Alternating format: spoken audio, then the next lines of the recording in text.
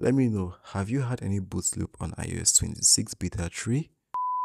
One crazy thing about iOS 26 beta 3 specifically is that Apple did an awesome job with the performance on some certain iPhones, but then they practically destroyed my main iPhone 14 Pro with this particular iOS 26 beta 3. I updated from iOS 18.5 on my main iPhone because I tried it on my secondary iPhone, so as you can see here, and I was kind of convinced based on the kind of performance I got out of it. I was kind of convinced that alright, it's time to try it out on my main device, but how wrong I was, because my phone went into a boot loop straight up.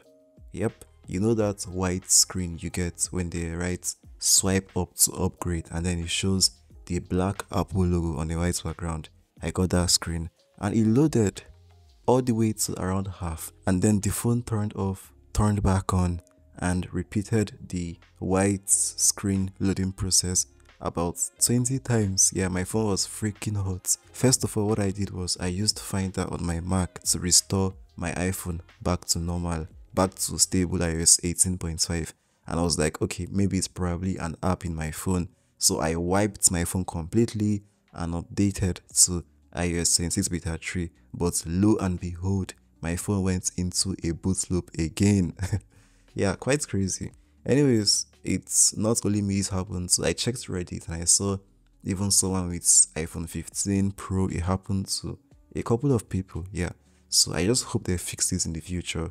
The main thing I'm quite excited about that actually made me even upgrade in the first place is on my iPhone 12 I got the best Geekbench single core score I have ever gotten since I bought the phone. Yeah, that also means since I've been running even stable iOS 18 builds on it. Like, benchmarks in general are very impressive on this beta 3, and also like the visuals have been improved. Yeah, Apple, we know they had to like add more blur and make everything more readable, thereby killing like half of the liquid glass and making everything just plain old frosted glass. Yeah, but then we had to just sacrifice that so everyone can see very well, especially on light mode. On dark mode, there are still some elements that look more liquid glass than how they look on light mode, but everything is good and fine. At this rate, you can tell that when you get to the final build, everything is going to be awesome.